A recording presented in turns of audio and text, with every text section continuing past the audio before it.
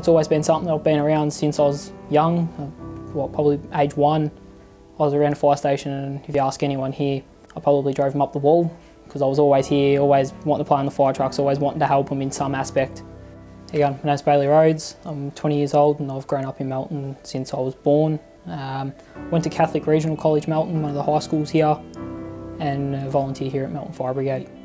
My dad's been a part of the fire brigade since he was 11, so it's pretty much been a family thing. Always grown up around the station, and when I was the right age, I was pretty keen to join and follow on in Dad's footsteps. It was something that him and I do together. It's a bit of a bond thing we have together, and it's pretty in common. You look through our brigade and there's a lot of father-son combos, I'll say. A fair few of us. There's I think there's been a couple of father-daughters in there as well. So it's sort of that everyone's like a family here when you come here.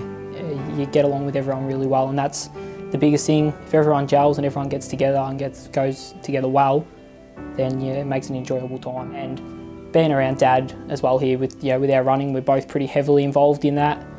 We both love that, and we spend more time with each other with our running sides of stuff, looking after that stuff. It's really the fire brigade's always been a part of my life, and I hope that it's always going to be a part of my life.